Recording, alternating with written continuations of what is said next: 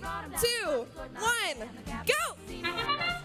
And we begin with autonomous mode with 3 of the Red Alliance robots moving out and scoring their first shots in cargo.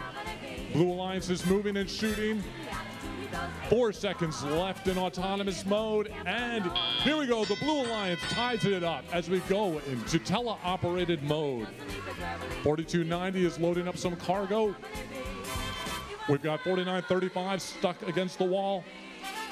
3196 taking it in. Sports is going to turn around. Here goes some first shots up to the top goal. Red Alliance is up by 2. Blue is trying to answer as Red goes for more shots up in the high. 5762 is loading up. We got a little defense playing over here with 4935 getting their balls. Bots on wheels putting another one up in the high goal. Mind over Metal is shooting for us. Team Sports driving, playing some defense, pushing Bots on wheel around. They get shoved back as we go on with 80 seconds left. And the tie score almost 1 point different. Here we go with the teams. 8205 looks a little bit stuck.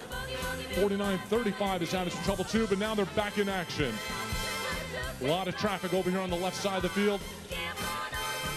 As Team Sports taking some free shots on here. 60 seconds left in this match.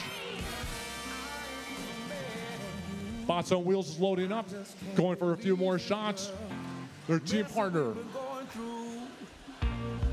Frankenbots, is starting their climb and getting in position with 40 seconds left. Team Spork is climbing and trying to make it up to the traverse, having a little bit of trouble with their arms. Will they be able to make it up to the next bar? Heads into end game with the Red Alliance up by 10 points. Blue is answering. Bots, everyone's trying to climb. Here we get into position.